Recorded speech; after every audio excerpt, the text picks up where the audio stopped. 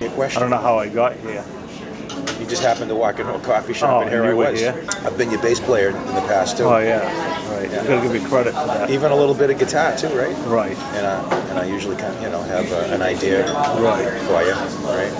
Right. So how'd you come up with the percussion? Bongos. I improvised it. Did you?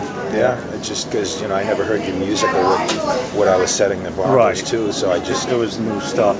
Usually once you hear something that you're going to put it to, it gives you an idea. I was just trying a bunch of different stuff really, so that way you could pick from it and use what works best for your opinion.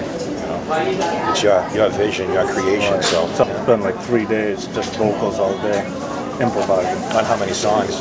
I'm on my third one. Well, that's pretty good. So it's like a song a day, right? Pretty much. Just to get the rough ideas, Yeah. I just go start to finish. I mean, after like 2 minutes, nothing's coming. I move to the next part.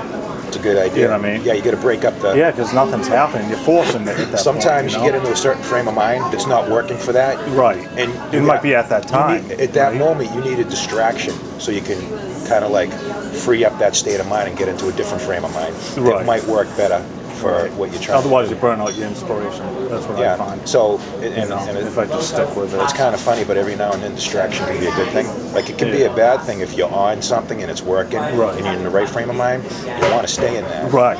Then you keep working. But quite often, we don't get in the right state of mind for what we're doing, and that's when you need like a 5-minute distraction to clear the brain and try to reset it in a way that's going to be the right frame of mind. Totally different. Yeah, and maybe click into the right frame of mind. It's all about frame of mind.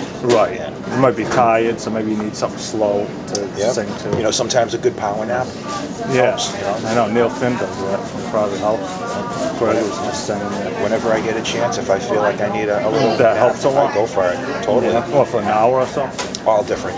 15 minutes. Buffer overflow writing. The meter is not completed.